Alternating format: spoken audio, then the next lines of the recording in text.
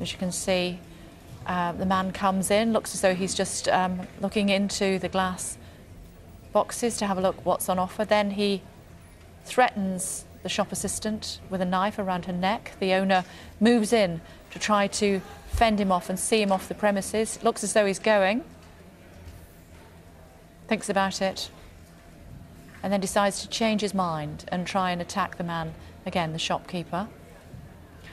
The shop assistant not quite sure what to do. She's holding onto a broom handle. She hands it over to her boss, and he once again tries to beat him towards the door. Eventually, he runs away.